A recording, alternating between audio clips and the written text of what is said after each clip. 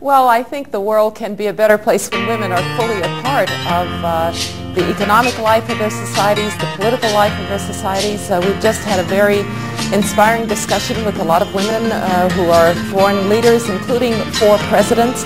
There's a new world somewhere they call the Promised Land, and I'll be there someday if you will hold my hand.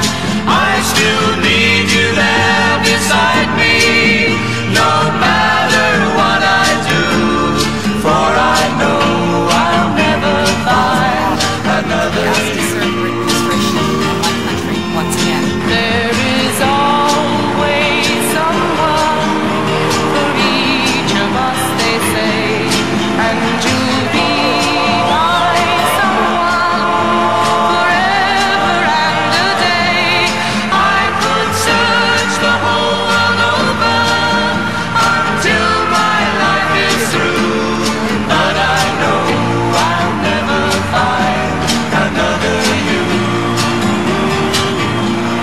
It's a long, long journey, so stay by my side. When I walk through the storm, you'll be my guide, be my guide.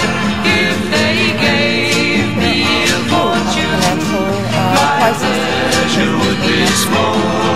I could lose it all tomorrow and never mind at all. But if I should lose your love, dear, I don't know what I'd do, for I know I'll never find another So that this does not become a problem for ordinary Americans. That is the key. But let's remember that this is also an economic system that is responsible for most of the advances in the world, whether they are medical, whether they are through information technology.